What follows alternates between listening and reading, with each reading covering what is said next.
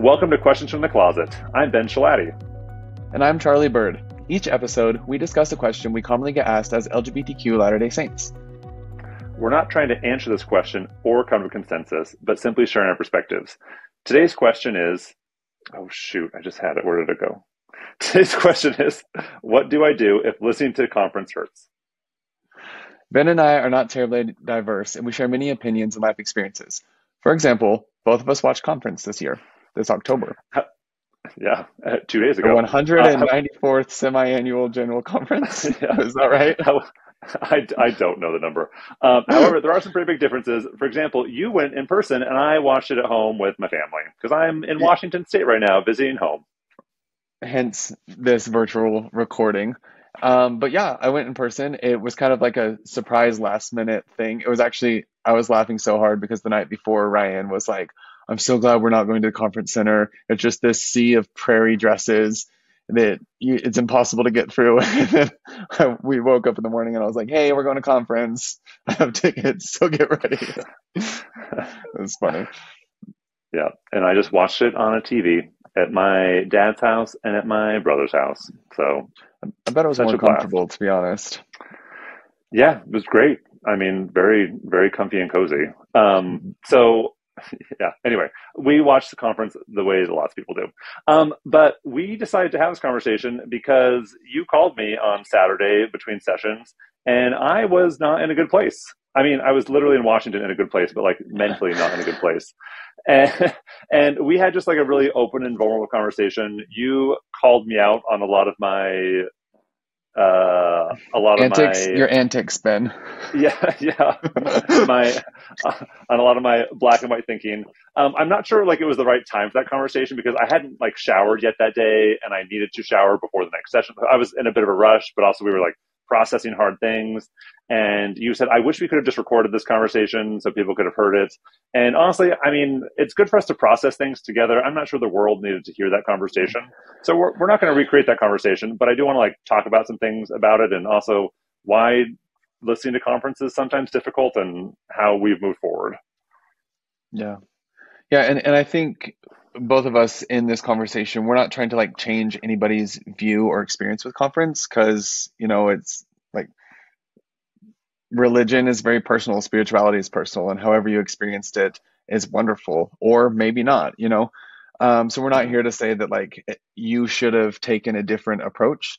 But I think it's important to be honest about the feelings that we experienced as gay Latter-day Saints, and maybe provide a little bit of a nuanced perspective that can hopefully increase empathy.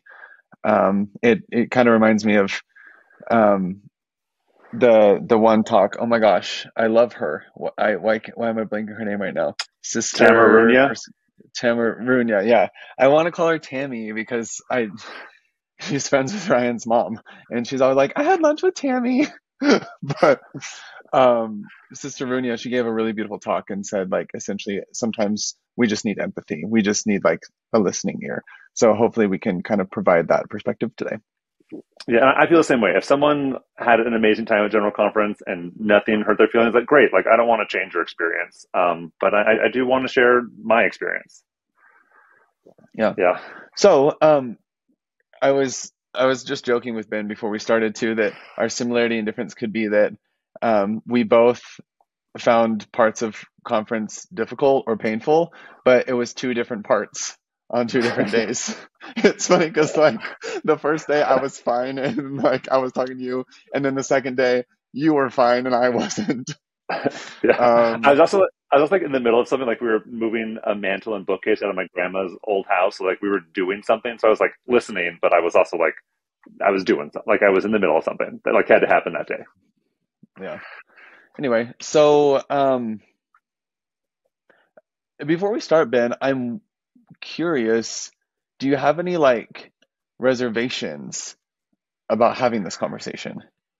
My main reservation is, you know, there've been a lot of situations like this where like I've been hurt by something and someone else hasn't, and they're just like, help me understand. And I don't want to make anyone like, I just don't want to have anyone feel like differently about an experience that they had. Like if you had a great time, awesome. But I'm also really concerned that I just like don't want to get canceled. And I know that this is like a conference is a special sacred thing, and I am worried that people will be like, well, Ben didn't like General Conference, therefore he's terrible, and we He should doesn't he's like, not. yeah, or he doesn't sustain church leaders or whatever, you know? Yeah, precisely. And I guess maybe just like to frame like my attitude about church things in general, is and I've probably mentioned this before, is the parable of the two sons. And it's a short parable, and the Lord tells this parable, and he says there are two sons, and there were the sons of a master of a vineyard, and he said to his two sons, "Go and work in the vineyard." And one of them said, "I will go," and then he didn't go. And the next one said, "I will not go," and then he repented and he went. And I feel like I'm kind of like the son who's like, "I'm not going to go," but then I go. Like I will talk about hard things and get my feelings hurt, but I always like do the things. Like conference can be hard for me, and teaching some church leaders in general can be hard for me. But I still like do the things. And so and if people are in a place where they don't want to listen to someone who is sometimes struggles with things that church leaders say, like, I mean, I guess I'm not your guy, but I am someone who like does the things.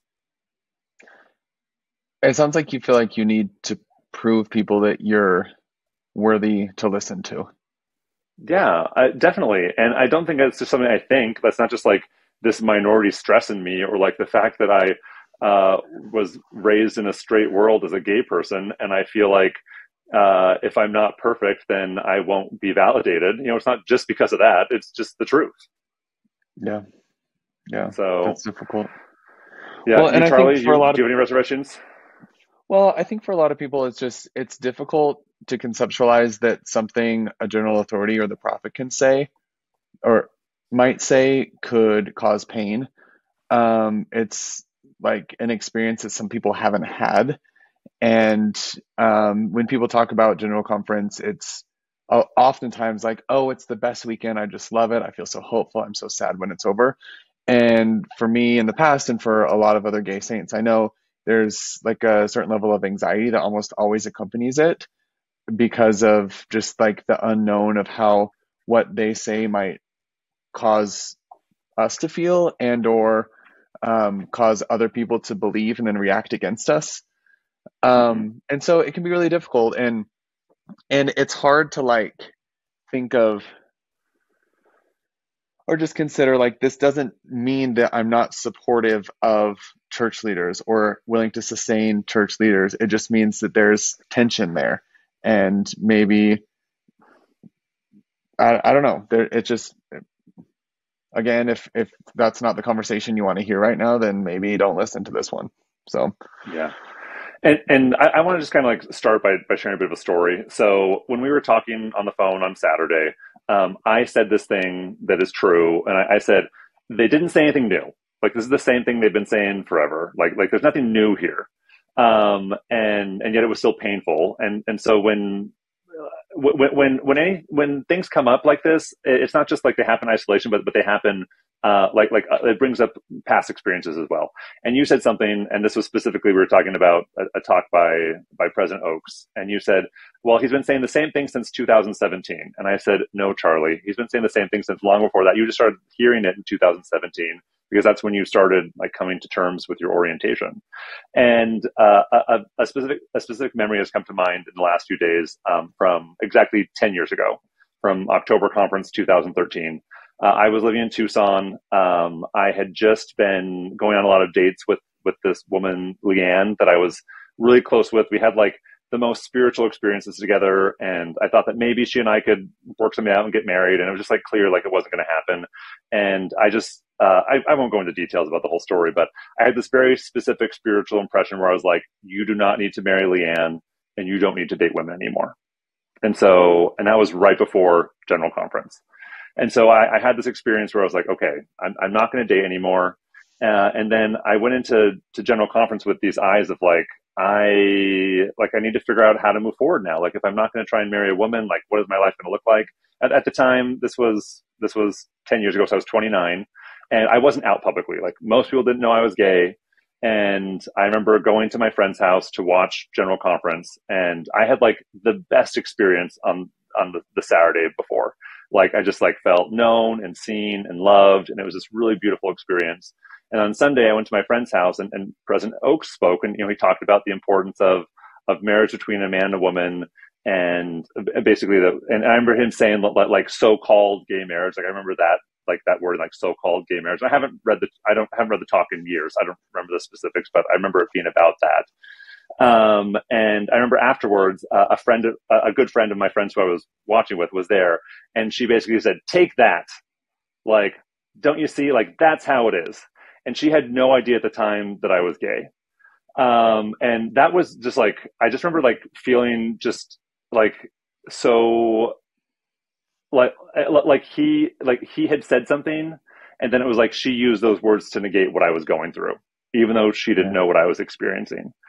And so and so as I heard him say, marriage between a man and a woman is essential, and if we want to be like God, we all have to be married and sealed in the temple, and that is the only way. I thought, how many households are experiencing something right now where someone says, "You see, that's how it is. It has to be that way," and all the closeted people in the room who are feeling so left out of the plan of salvation at that moment and what they're experiencing because I know what that was like.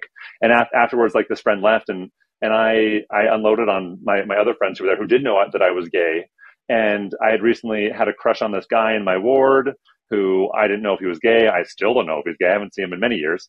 But yeah, who knows? Who knows what happened to him? And I cried. Like I was going through like a really tough time, just like trying to figure out my place. And it felt like I just didn't have one, and that people didn't seem to understand that that was painful for me. Yeah. Yeah. I think that's a really powerful story. And I'm sorry you experienced that. And I'm sorry that you will experience, basically are experiencing it again, you know? I do want to push back a little bit on something you said. Please. Um, because you said that that was the first time I noticed in 2017. And I don't think it was at all. I think I've been very perceptive of talks like this ever since I was a child. Um, but just the way it hit me was different because before, say, we're using 2017 as like the marker, right? Because that's close to when I started coming out to people. Before that, things like this would push me deeper into shame and push me deeper into trying to be straight and judging myself against not being straight.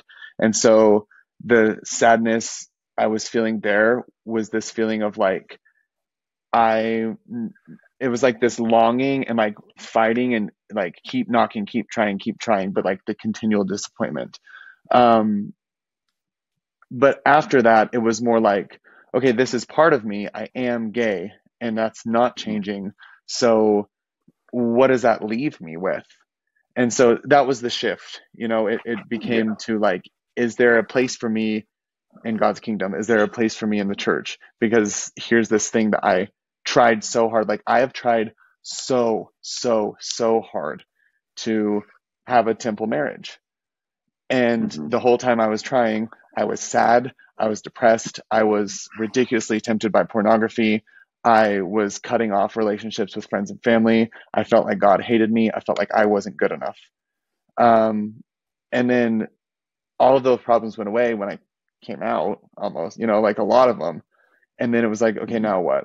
And so I think it was just like a different flavor of pain that's more visible, sharper, I think, now, but still painful. And that's weird. It's weird when Mm-hmm. someone you revere and respect and a church leader that you love and has inspired you also says things and teaches church doctrine that makes me feel depressed. Mm-hmm. It's weird. It's weird. Yeah, and back in and thank you for clarifying that. Back in 2008, I was 24, and Prop 8 was happening in California, and a lot of people were talking about gay marriage. It was just starting to become legal in some states, and I'd come out to a handful of people, but I was barely out. And someone asked me, not knowing that I was gay, and they said, why do you think gay marriage is so bad?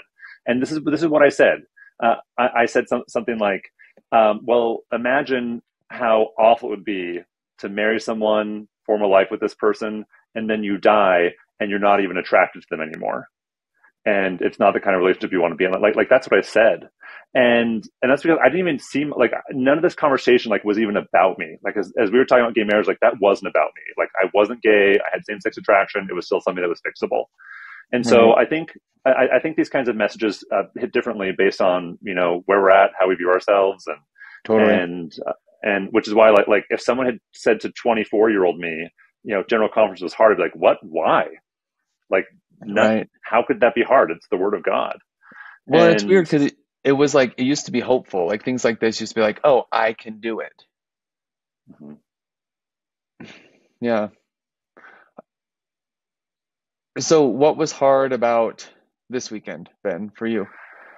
um, just a normal existential crisis, you know. so, Run, so, we're run of the mill. so, um, so this is what happened, and this happens to me from time to time. In my 20s, I tried really hard to get married to a woman. I've said this all the time, but I went on 27 blind dates in my 20s. I went out with over 100 women. I spent thousands of dollars and spent many hundreds of hours trying to get married, and just was not successful. It wasn't the right path for me. But I felt like that was the only way. Like I felt like that was the only way to have a good life, and it was the whole point of life. It If I was didn't get well, and married, it's preached like this weekend. It was preached that that is the only way to be happy. yeah, and like if I wasn't married, then like my time on earth would be wasted. Wasted. Yeah. Um, and so and then so when I heard multiple times, marriage between a man and woman is essential, I thought, well, what does that mean for me?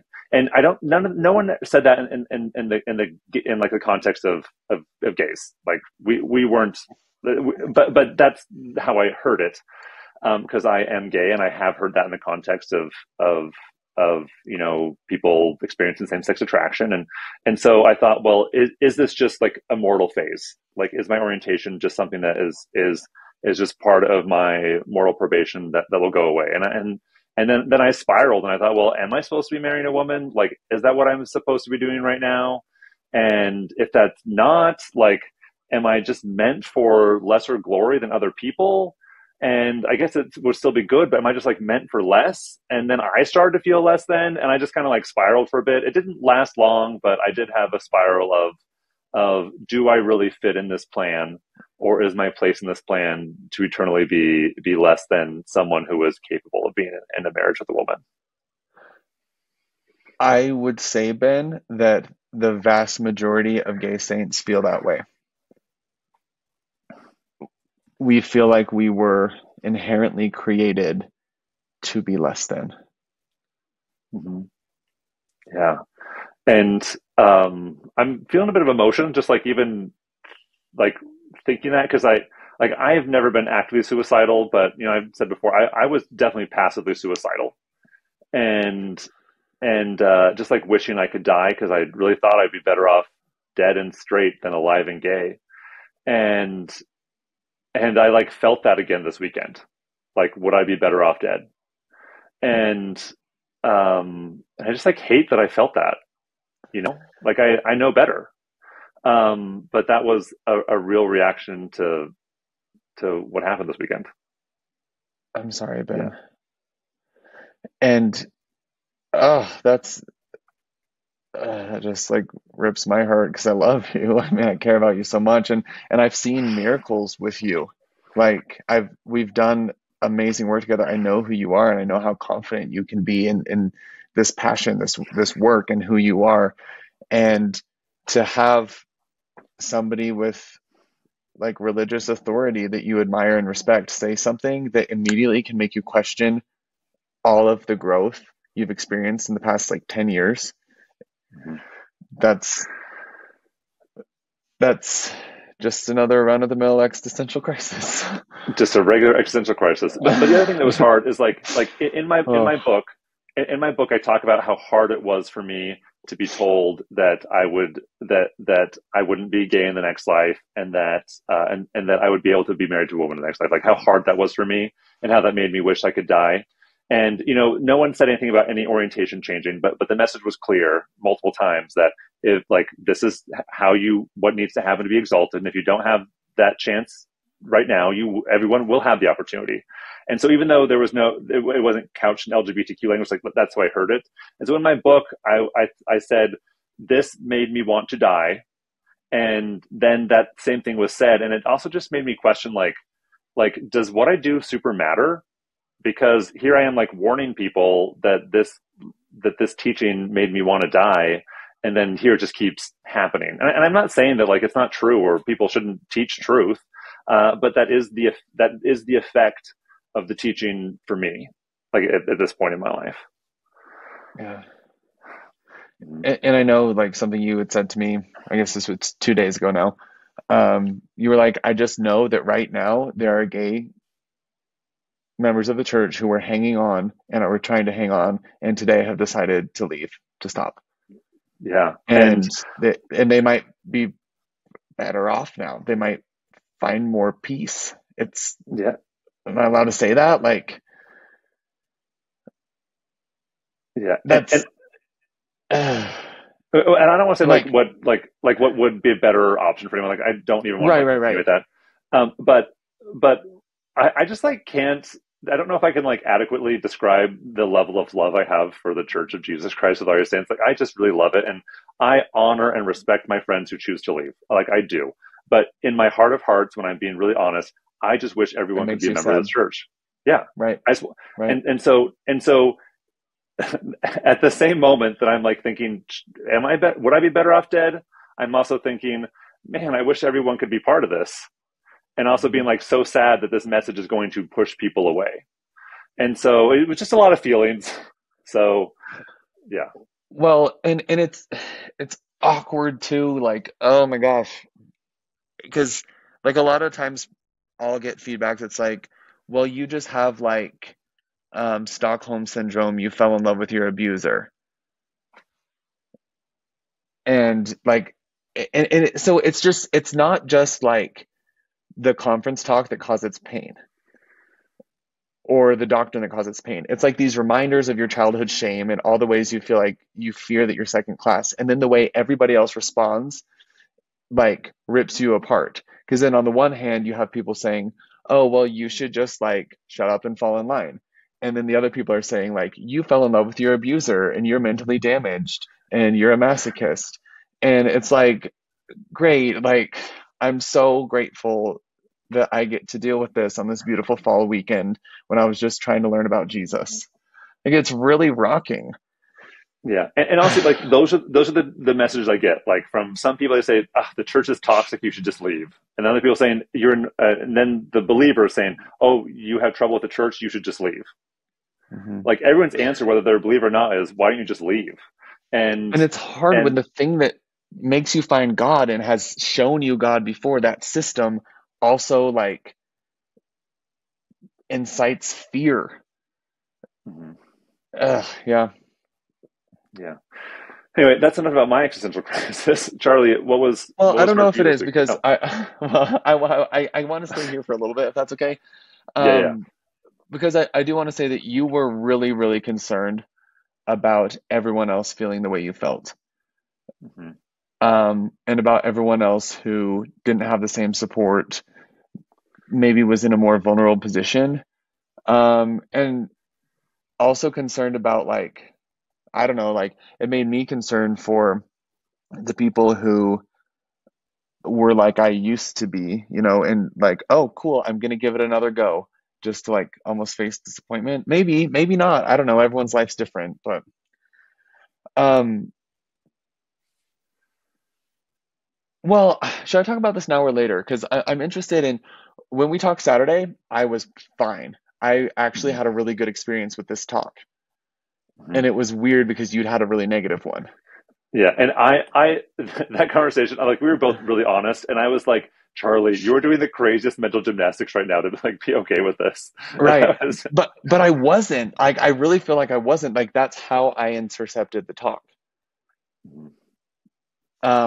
So I kind of want to talk about that if that's okay, or we can talk about it later because it is a yeah, little no, more hopeful.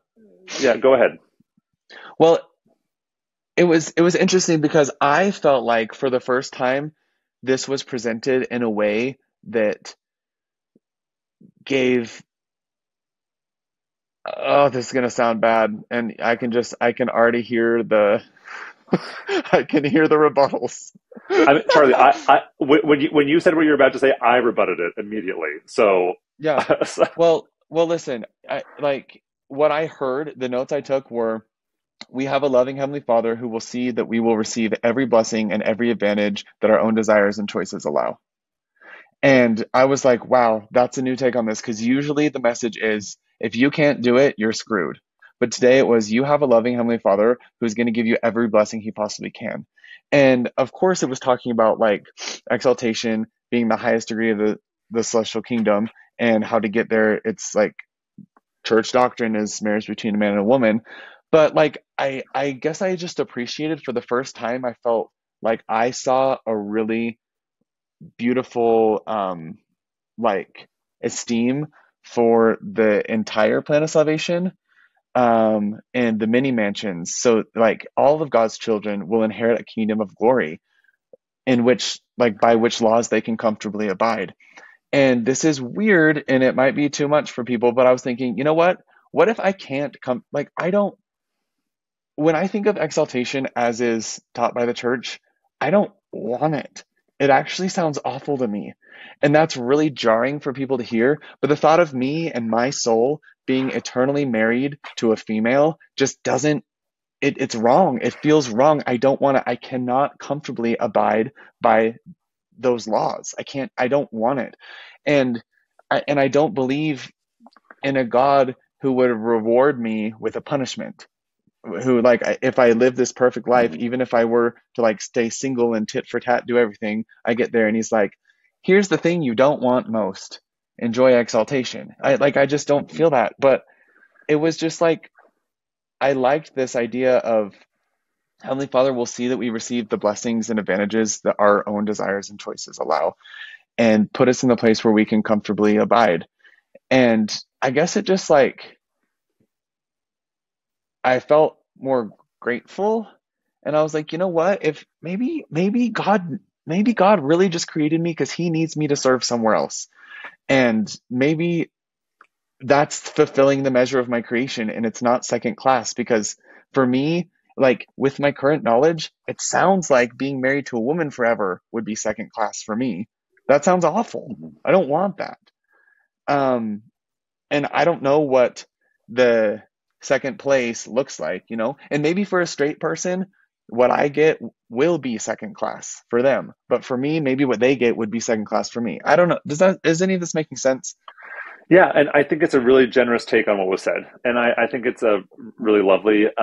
But the word lesser was used, and Hmm. so I think that it's just inherently difficult to say, well, I want something lesser, but that's better for me. Um, yeah, and at the same time, Well, like I know, I understand that. And like I said, I'm so not saying that anybody else had to feel it the way I did, but I just, for me, and I don't want to. I realize that it's complicated, but I liked me feeling like God wasn't going to force me into a glory where I'm uncomfortable because of who I am, and that I'm going to have a secure placement in the right kingdom as long as I follow Christ and do the best I can with what I was given. And that's what I'm doing right now. I'm like earnestly doing the best I can with what I was given. And even though like it for a lot of people, I completely understand why this was like heartbreaking. But for me, it's almost like the heartbreaking words didn't sink through to my soul, and just this idea of like God saying and the Spirit saying, "You're doing the best you can, and you will have secure placement in the right kingdom of glory. Trust that." And I felt I was like, okay, I'll trust it. And like it was like what sunk into me was that message that I needed, and the rest just kind of like whooshed on past. Yeah. And So like that's a lovely take on it. I think that's great. And I'm really honestly so glad you had that experience. I think it's a really I think looking at this as God yearns to give all of us everything that He possibly can. I love that, and I think that's true. I think that's yeah, a beautiful truth to take from this. Kind of what I took from this, and once again, maybe this is just my human brain that has some flaws in it, but immediately after, I was just thinking like, what's the point? Like, why am I even trying? Like, why am I living yeah. anything? Like, why does it even matter? Yeah, but that was part. Like, that didn't last very long. Like, that is obviously like a thinking error, It was and I knew funny. I that. was Well, like, Ben, your cognitive distortions are showing this is yeah, generalization and black and white thinking. yeah, Sorry. which I know. Like, and I'm a human being, so that happens. And those didn't last long, but that was the natural reaction that I had. Was like, what is even the point of me trying to live the gospel if I just can't make it to the end? Well, I'll tell And you what stressed me out. He said a couple times like the purpose of the church is to get people to exaltation. So like they're only focusing on that top thing, or I guess like what we see as the top, I guess the top thing, whatever. the Um, highest degree, we're going to choose the the highest lingo, the degree of highest celestial degree. glory, right? Um, and so what stressed me out was if the only focus is exaltation, in the meantime, where does that leave the rest of us who don't see that as a viable opportunity? What does it leave? Like, what does that leave for the single people, for the gay people, for anyone who like isn't there? Like, does the church have a place for us? And it felt like the answer was kind of like no. It's like the church is here. So if you're not shooting for this and you're not super comfortable with this, you're going to be uncomfortable with everything I say right now. And so, in a weird way, it kind of like explained the discomfort because I'm like, of Mhm. course, they're focusing on that objective, and people who feel uncomfortable with that objective feel uncomfortable. Mhm. But it like did stress me out because I'm like, what about us? Like, what about the people who aren't there, or like, even just like temporarily, like the people whose minds aren't there? Like, I just feel like anyone who can't see that as a viable option right now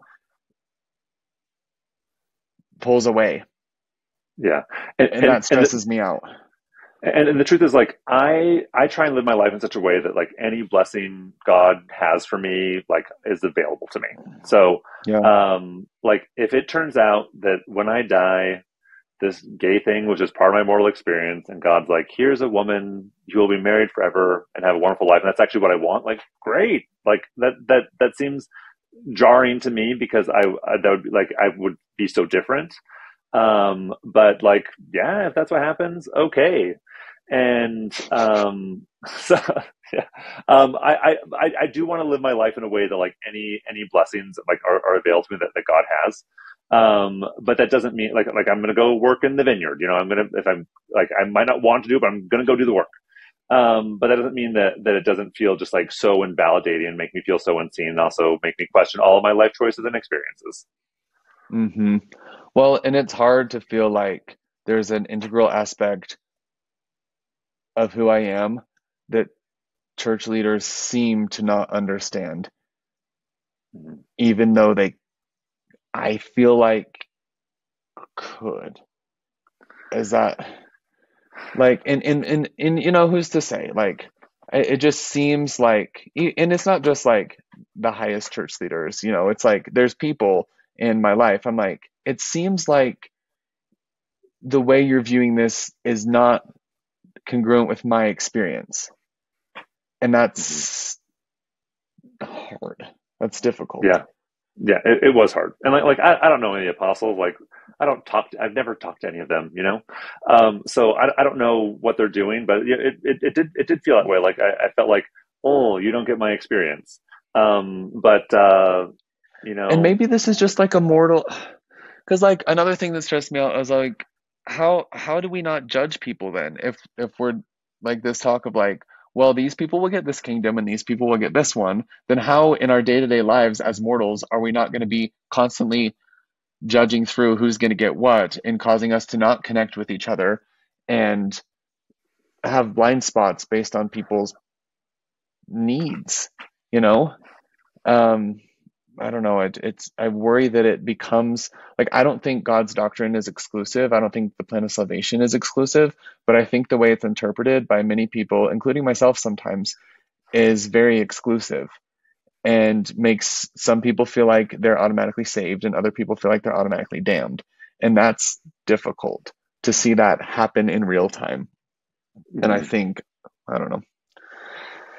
So Yeah. Have you those are have you some heard of that my joke? thoughts. Have you heard that joke about the person who gets to heaven? They're getting a tour and being told like, "Oh, this is here, and this is here, and this is here," and they see a door that's locked, and they're like, "What's in there?" Like, "Shh, be quiet around that door. That's where all the Mormons are," and they think they're the only ones here. That's funny. Um,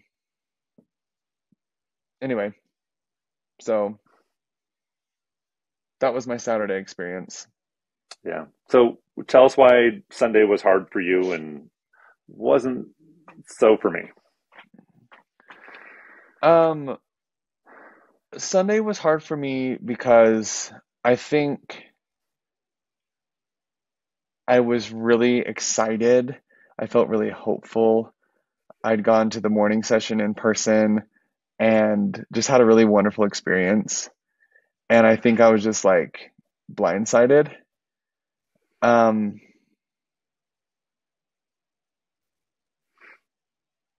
yeah, that's why.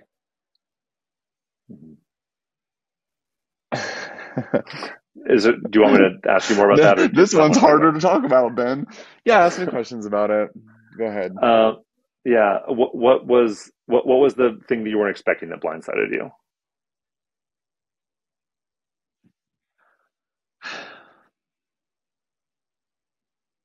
I mean, it was President Nelson's talk. And I think part of the reason it was so unexpected is because like I really love him. I revere him so much. I look up to him, and I like have this really strong testimony that he's the prophet. And some of the things he said, again, like made me feel misunderstood or invalidated.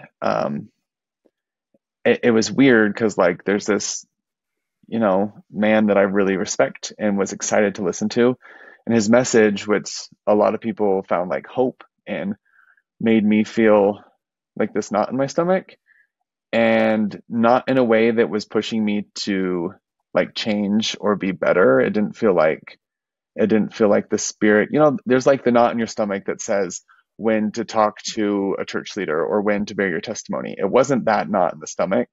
It was like this, I'm damned, like I'm inherently flawed knot in my stomach. And so I guess the same thing happened to me on Sunday that happened to you on Saturday. Like, Yeah. and it really surprised me. So Um, what he said got you to like question your worth, or led you to question your worth. yeah. And choices that I'm really confident in, and choices that I feel like God led me to and have made me a better person.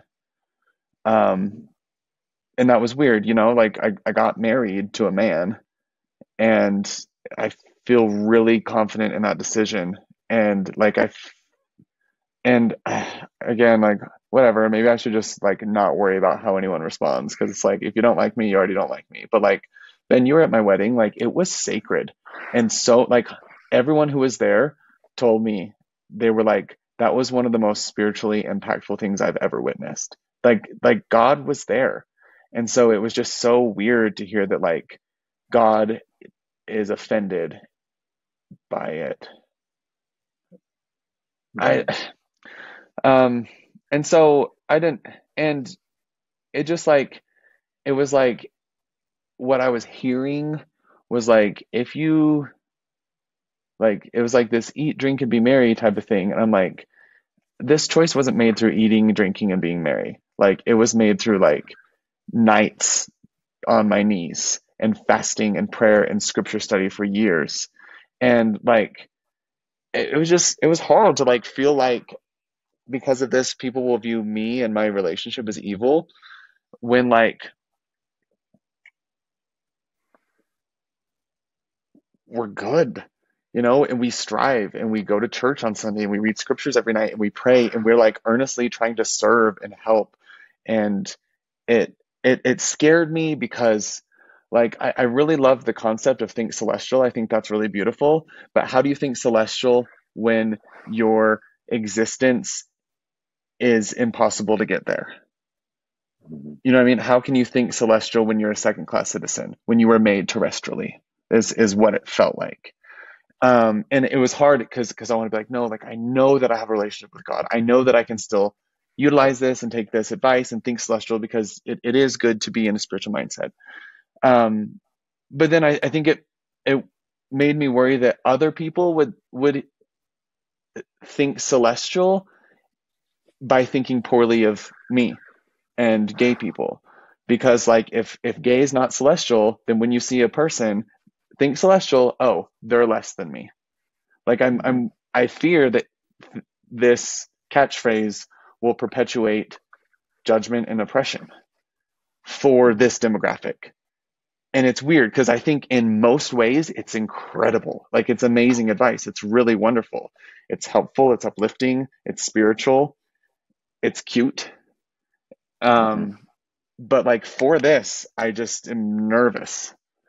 So Yeah. there's that. Charlie, can I ask for some clarification? So, like the knot you felt, the dread you felt, was it feeling like I'm misunderstood, like we're not on the same, like the church and I aren't on the same page, or was there this fear of like, oh, I've been praying and fasting on this and I made the wrong choice? I feel very confident in my decision. And I know God sees me and knows my heart. Mhm. It's just weird, you know? Like it felt like I don't know. Like like I'm I don't know how to describe it. And you know what? Maybe people will just disagree, but I feel like I'm trying so hard to live a virtuous life and the best way I know how. Like I said earlier, I feel like I'm doing the best I can with what I was given. And Mhm. it's hard when I don't know, when there's like this fear-based type of to me that felt like incited fear in me rather than hope. Mhm. And yeah, and it's hard to reconcile like the prophet, you know, Mhm. who I love. So yeah, it made me feel like I was damned for existing. Mhm. Not so much because of the choices I made, maybe a combination of both, right? Yeah, and Um, you say like I do want to push back on that a little bit. You say like because of my existence or because of who I am, like I'm damned. And you know there are lots of LGBTQ people, lots of people with same sex attraction who like our existence doesn't define like our orientation doesn't define the choices we make. And so I think saying because of my existence X, Y, and Z, because we can do a lot within like the hand that we're dealt. Like we're not destined to make certain choices. I see what you mean. So you think it's just because I got married that I had those feelings? No, no, I don't think it's just because you got married, but I think that was that that What I'm amplified the trying to feelings. say, yeah, what I'm trying to say is it bubbled up those fears in me that I was a second class citizen. Yeah. And choosing any level of happiness on earth damns me in heaven, Hmm. which I don't feel, I don't believe, Hmm. but it's freaky to hear. Yeah. Um, I don't know. Some of it, I don't know. Some of it, and just like, I guess I just, and maybe it's just the wording choices, but like, I, it's so hard. Like, I don't like sounding critical of church leaders. I don't want to. But like it wasn't just that, like some things um, like food addictions are offensive to God. Like I work with people with eating disorders and really struggle with binge eating. And like I worried about how they would interpret that like, oh, my mental health disorder is offensive to God. And the ideas of like um anger, like there's people who I know that I don't know, it just felt like very like if you're struggling, it's offensive to God and you need to level up, which maybe Hmm. is a good thing to hear sometimes. But where I am in my life right now, I was just like I don't know. And then I also thought of all of the like parents who are like when their kid comes out, they say, "You're ruining our eternal family, and you're the reason that we're not going to be together forever. So thanks." And that it felt like this gives that more power. And I believe families are like complete units, and like, would God break apart families in the next life? And how does that work anyway? If if let's say like my dad left the church and I got gay married, if the rest of my family goes, it gets exalted, do we are we just like cut off from the family and they like Hermione Granger, like, do me and him become non-existent to their eternal perspective so they don't have to miss us because heaven can't be sad if you're exalted? I don't know. It's just weird. So it just gave me more questions than answers. I felt it freaked me out. Yeah, and that is freaky. And you know whether you know no matter what happens in eternity, like these are hard things right now. Yeah. I think from my perspective, I would have loved if the order was reversed because from the day one, I kind of got this like, God will give you the best you can for doing the best you can. And day two, I got this, if you don't get this, you're wrong, is how I interpreted it, right? And so I think it was just the way it was presented, like, freaked me out and didn't feel Yeah. hopeful. Yeah, that's really interesting because I hadn't thought about it like this until just now. But I felt like with the talk on Saturday, there was like a requirement that I needed to do that I wasn't yet doing and don't know how to do, and feel like like an impossible ask. And so it was like I felt like I wasn't measuring up. And then in President Nelson's talk, he just like kind of listed a bunch of things we shouldn't be doing, and I'm not doing any of those things. Um, and so maybe that's why it wasn't so hard for me because I didn't feel a call to change. Right. Well, and you So said that to me. I was like, that one was hard. And you were like, it was fine for me, probably because I'm keeping the law of chastity. And I was like, okay, thanks. Great. that wasn't the best thing to say, but I was in the middle of moving a piece of furniture from my grandma's house. So You get stressed moving furniture. I get stressed when I have to do two things at once. Um, I did love that he said that Heavenly Father's plan for us is fabulous, because I totally agree with that. Yeah. I All think right. it is fabulous. Great. Well, Charlie, we've talked a lot about the hard things. I think we should shift gears and talk about like, how we choose to move forward. So, um, like, like for a short time on Saturday, I was like, maybe I'd be better off dead. Are all of my life choices wrong? Should I just leave this organization? Like all those things. That is not how I'm feeling now. Like if we Yeah. had recorded this on Saturday afternoon, like this would be a very different conversation than we're having now.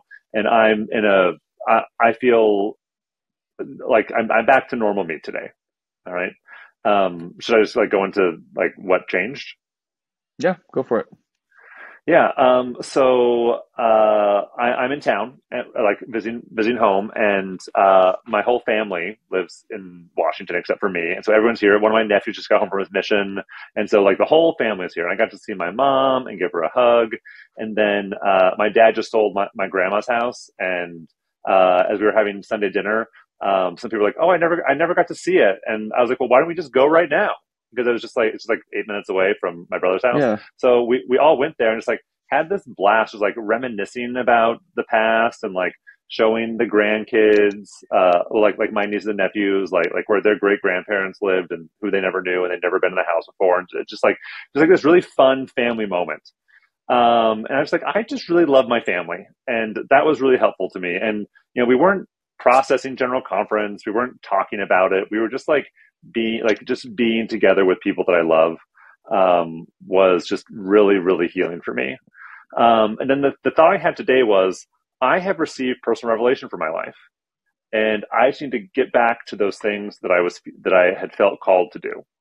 And I don't need to like wallow in sadness or questions, but just like move forward. And I this is completely agree with that. so this was the analogy I thought of today. So I love backpacking. Like I bought this backpacking backpack when I was 25 to go backpacking through Europe. And I just felt so cool with it. And I've taken it to like 3 continents, and I've been on like actual hiking trips with it. And I love it because you can put so much stuff in it. And if it's put on right, you barely even feel it. And I just feel so cool wearing this backpacking backpack. But if the straps aren't adjusted right, or if it's packed wrong, it can be like the same thing that can be really easy to carry can feel really painful. and really uncomfortable. And I feel like over the weekend, my backpack got packed wrong. Mm, And like today, I just kind of like repacked it and put it back on. Like the same stuff is all in it, and so I just feel like I had to like kind of put first things first. And I'm gonna mix up this analogy with another analogy, so my apologies for dual analogies. But I feel like sometimes when we talk about exaltation, I feel like we're talking about how to get a PhD when I'm still working on finishing elementary school. And mhm. so what matters now, like what matters, like whether or not I marry like if I marry a woman in the temple, it doesn't matter if I don't have faith in Jesus Christ. Like if I marry a woman in the temple, it doesn't matter if I don't repent of my sins. Like if I marry a woman in the temple, it doesn't matter if I don't learn to develop charity. Yeah, And so I'm going to focus on those elementary things and worry about the rest of it later. Because right now I don't need to worry about how to get a PhD because I'm still figuring out the basics and mastering those. And that was the thought I had today. And then I thought, okay, what have I been asked to do recently by God? Like, what is the personal inspiration I felt lately? And then I started acting on that, and I just felt so much joy and excitement for today and for the future. yeah, And so for me, that was just so helpful to think like, okay, what can I do now to do the things that God has asked me to do now, and I'll worry about the rest of it later. yeah. Yeah, it reminds me of what the scriptures talk about, like don't miss the mark, don't miss Christ. And the gospel of Jesus Christ is faith, repentance, charity, the covenants we've made. And like if we're focusing so much on some like requirement or end goal, I feel like for me personally, that caused me to miss the mark. I Mm-hmm. become inward focused on where I'm at rather than outward. Who am I gonna support? Who am I gonna lift? How am I gonna serve? And I love what you just said. Um, and with your first point, I think being with people and like talking about the way you feel with someone helps so much. Like I would say like if you're feeling conflicted about conference or it's hurt you, talk to someone you trust. If you feel unheard or undervalued, talk to someone who can listen and value you. Um, and God works in really mysterious ways because I think it became very apparent to me very quickly that I wasn't the only one who um, heard things a certain way that was like, huh?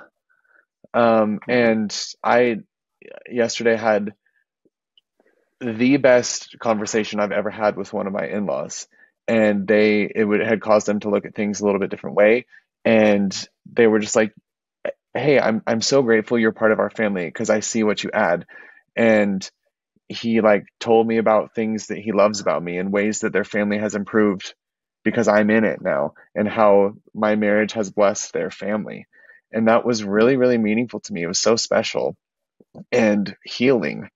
And I wouldn't have had that experience had it not been for this other, this talk that caused me a pain, and Mm-hmm. I would have given that trade off 100 times over because it was really special to hear. Um, you seem like you have something to say. No, I'm just sitting in my chair differently. Um, and a couple people texted me, people I like really respect and care about, that were like, "Hey, I want you to know that like you've been a light to me and that you've helped me this way." And it just kind of reminded me that like I'm divine and I've done good things, and just because other people might view me as less, or um, I've made the choice to get married, which like I guess for now disqualifies me from exaltation. It just feels like God knows me and loves me and I can do good. And so I'm just going to focus on that. Again, it just like boils me down to like, what am I doing day to day to become more like Christ? Mm-hmm. Which is helpful. Um, I have a couple other tips. Mm-hmm. Should I share them Please. now, or do you have anything else to say? Yeah, I just I totally agree with what you said. Like get your feelings out, talk to someone trusted, and for whatever reason, like my conversation with you on Saturday made me feel worse. And it wasn't because uh, and it wasn't because of anything you did. I just think like in that moment, like letting out my frustration, just I don't know. I don't know. I think I just need to process it, and I just like wasn't ready to feel okay yet. Mm, Um, and later I was in a place where I could feel okay. And one of the things I did wrong that I wish I had done differently was, a couple friends texted me like, how am I feeling? Like to ask how I was doing. And I was really harsh with some of them. And what was maybe blunt about my feelings in a way that was more hurtful to them than helpful for me. And mm. I wish that I Like, had can you give an not, example? Is that um, I know what I said, but I'm not sure if it'd be helpful to re-say it. Um, but yeah, someone asked how I was feeling, and I basically said, I just don't have a place in this church, and yeah, and I and I don't think I needed to. I think I let my hurt lead me to maybe say things in a way that hurt someone else, because it made them and feel embarrassed of their church? perhaps, yeah. Hmm. Well, I don't know if that's a bad thing, Ben, because it's accurate to what you were feeling. And if someone Yeah. interprets that as harsh, it is accurate. And I think the difference is like being able to follow up and communicate and not just let that be like a close a closer, you know? Because Hmm. I think processing emotions takes honesty at every level, but if you cut it short, then that's when it becomes an issue or can be hurtful, I feel. Yeah. So Okay. it's awkward What though. are the other tips? Oh yeah. Um, so one thing I that helped me is like didn't I haven't defined my conference experience by that one moment or those two moments. There were Hmm. talks that were really inspiring to me and inspiration I had that was really helpful. And I like I heard this like Christ like I have quotes, I have notes, and like Christ's mission is condescension. He meets us where we are. He goes all the way. There's never a place we can go down to that Christ's light isn't there. And he's a mission of ascension. And like even like exaltation isn't about that we're not exalted through our actions, we're exalted because of our companion with Jesus Christ. Like these kind of messages are like, oh, like if I do the best I can and tether myself, like President Freeman's, like she was like, I don't know if I can walk this trail, and she couldn't, but somebody was pulling her on a rope and she was hobbling through. It just like Hmm. that's really inspiring to me. Like if my rope is tethered to Christ, I can do the best I can, and who knows what's going to happen in the next life. But I trust him, and I trust that his atonement is so big,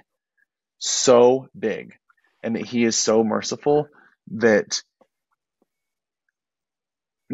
repentance is real. Like I just trust Christ's atonement that as we get more information and it like like God wants to save us. God wants us to get where we need to be.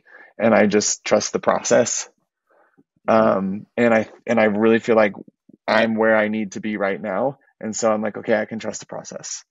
Um, and I don't know, there's just like beautiful thoughts, like build a boat in the middle of the desert, like that's what God asks so many people to do. And so I'm like, okay, I'll do it. Even if there's not a drop of rain, clear skies for years, I'll just be ready. Um, and then like that helps. Another thing I've done is the talks that I found questionable, I went through and I read them. So rather than like listening and going off my gut reactions, I read through the actual text a few times, and that was able to help Hmm. me pull out good things and highlight things that I wasn't so sure about or like caused me pain.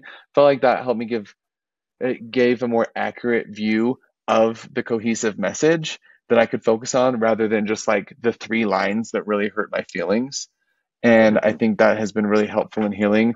And it makes me like, it's a way that I personally feel like I'm like sustaining and listening to the prophet's voice and like the brethren's voice because I still am like getting the message without being distracted by the couple of sentences.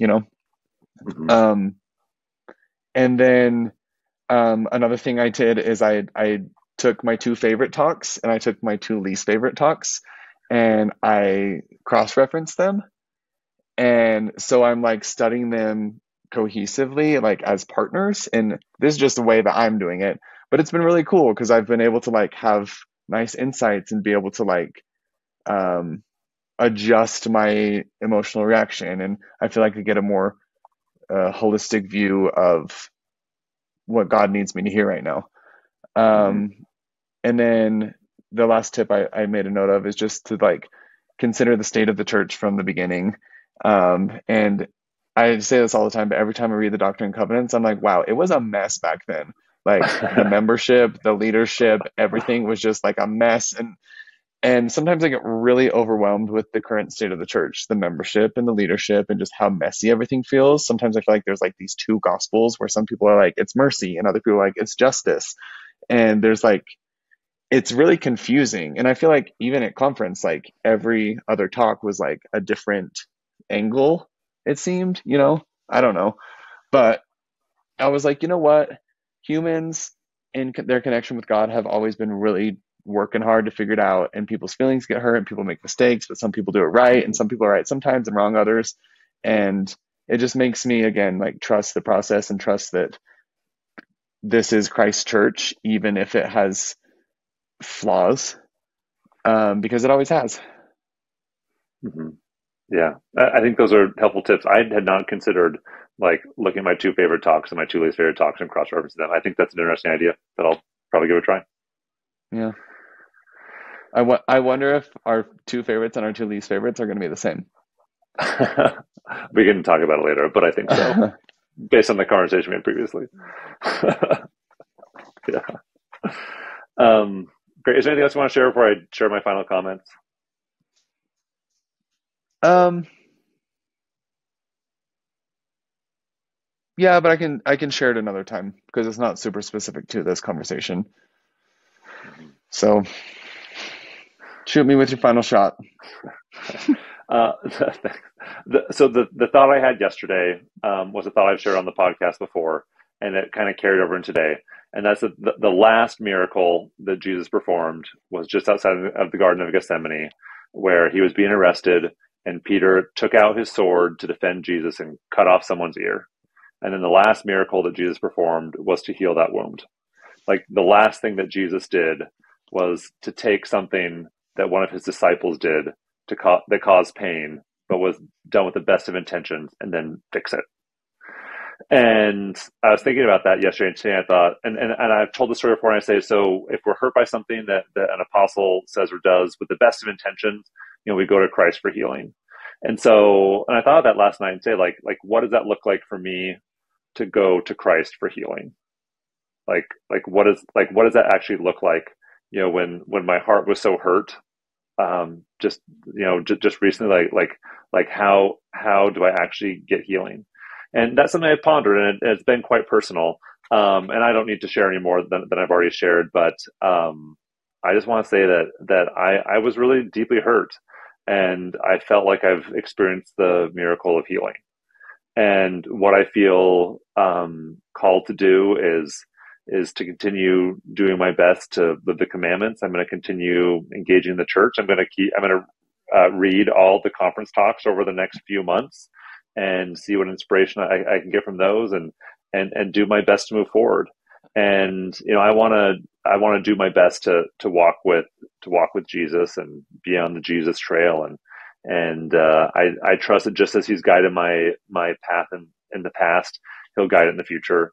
And I'm just I feel a renewed hope that life is going to be beautiful and wonderful, and eternity is going to be better than I can even imagine. Yeah, I think that's really beautiful. And I'm proud of you for like sharing, like being authentic with your pain, Mhm. because I know that can kind of be uncomfortable for you sometimes. Well, yeah. I mean, It's uncomfortable for everyone. this is the hard thing. I got so many messages from gay friends over the weekend, like, "Oh my gosh, this conference was so hard. I feel so broken." And then other people are like, "Oh my gosh, it was so beautiful and inspiring. I feel so great." And I'm like, I don't know what to do with all these different feelings, but just Yeah, be honest about mine. yeah, I like that. I think I think God really does work in mysterious ways. And it was really cool to have such a beautiful experience yesterday after having a negative one. And then, like last night, my siblings and Ryan's family, we were all together and we all had dinner and like played like Sunday board games after. And it was just like fun. And I just felt really secure there. And I was like, Mhm. this is family, this is life, this is experience. And all of these emotions are the reason I came to Earth. So I could grapple and wrestle and experience this joy. And yesterday I had bitter and I had sweet, you know, Mhm. and there's something beautiful about that. Yeah. And I would rather have both than numb myself to either. Yeah, and what you just said reminded me of Yesé Wilson's talk from the Gather conference, where he talked about dissonance and resonance, and how we need these dissonant chords, and then the resolution that comes, and Mhm. that resolution is made more beautiful by the dissonance. And similarly, I feel like I feel like the spiritual experience that I had today was maybe perhaps made more beautiful because of the dissonance I experienced over the weekend. Absolutely. Yeah. Yeah, that's pretty. Yeah. I think that's a wonderful way to So. end. Thank you, Ben. Thank you for joining us today. If you have enjoyed this or other episodes, please consider leaving a review, following us on Instagram, Facebook, or YouTube at Questions from the Closet, or sharing this podcast with someone you love. And as always, please remember that we do not represent the Church of Jesus Christ of Latter-day Saints or Brigham Young University. We're not trying to be prescriptive or tell anyone what to think or what to do. You heard 3 perspectives, and there are many, many more. We encourage you to listen to other voices and hear a wide variety of experiences. If you would like to submit a question or share a comment about today's episode, you can email us at questionsfromthecloset@gmail.com. Until next time.